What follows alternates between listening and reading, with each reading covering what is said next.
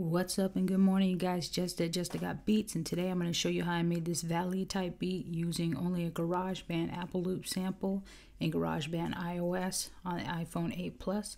So let's jump to it.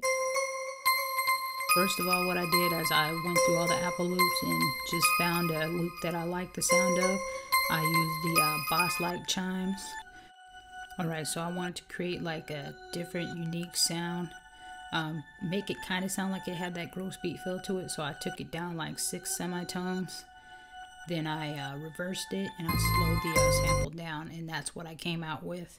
And I like that. And then after that I did my drums and all my other instrumentation.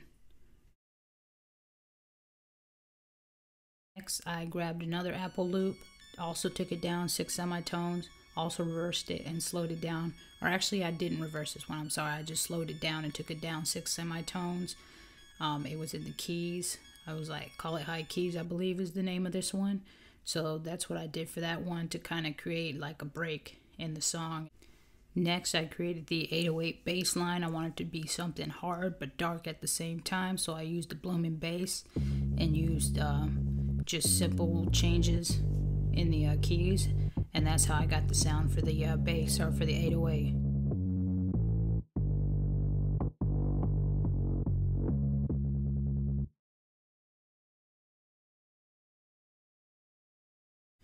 Next I went into the stock kits that they have. I used the 909 kick drum that they have in there, and I kind of made it so it would follow along with the 808 bass, but it wouldn't clash with it. And then I added some distortion to it just to give it a little bit more pump, more boom, you know what I'm saying? I knew as soon as I started off using these loops and changing them up, I wanted to have 2 different kinds of hats. So I used this weird hat that I got out the Deep Tech kit, and it's just a basic one. Next I went into another kit. I used the Dembo kit, and I added another hat underneath the Deep Tech hat, and a kind of like crash every other third as well, just to give it a little bit more vibe to the whole beat.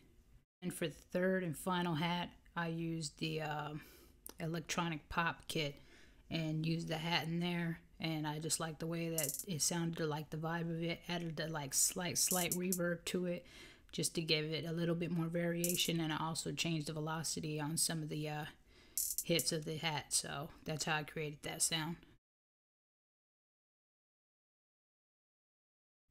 Next I went into the modern CR 8000 kit. That's a newer kit that Apple put on there, and I used like that 80s kind of big kind of sound because I wanted it to be different.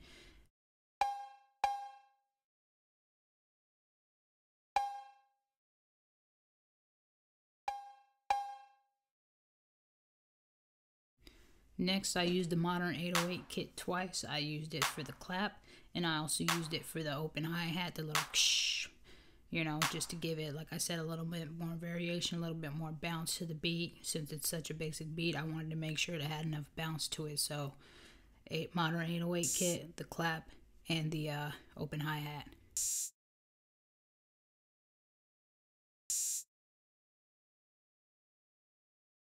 Went to the modern 909 kit, and I used the rim shot in that just to still create that kind of like trappish kind of vibe with the rims and stuff like that. So that's the sound you'll hear in the like undertone.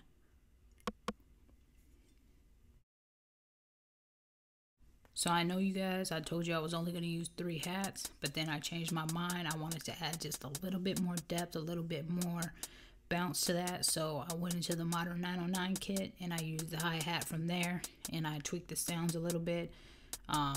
Turned down the high end a little bit and the low end just to create a little bit more vibe to it.